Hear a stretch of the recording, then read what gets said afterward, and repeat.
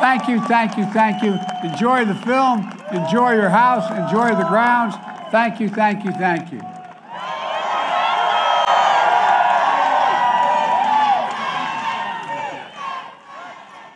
Congratulations on your debut. I accept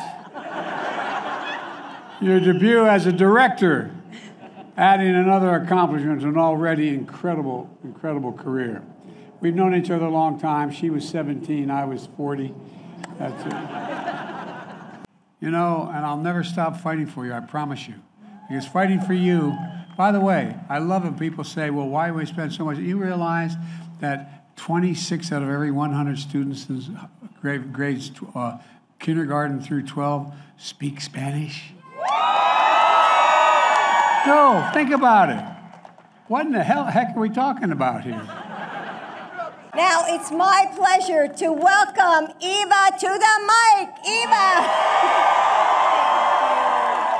So amazing. Oh my gosh. Woo! Thank you, guys. Thank you, Dr. Biden. Woo! We're at the White House.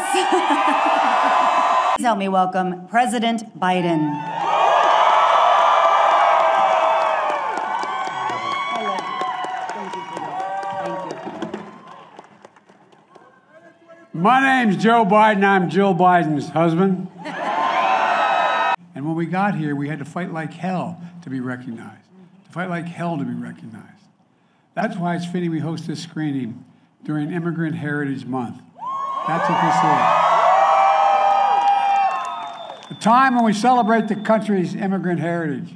I want you to know, Jill and I, we see you, we value you. We are indirectly a part of you because of our heritage as well in different ethnicities.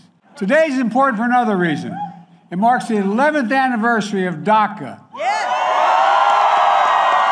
Deferred Action for Childhood Arrivals.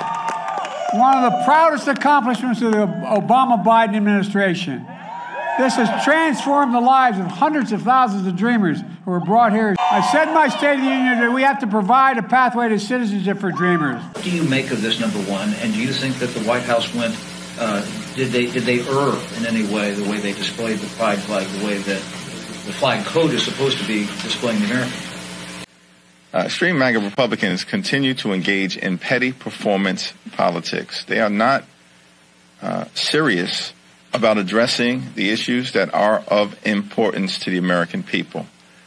I'm unfamiliar with this controversy, so to speak.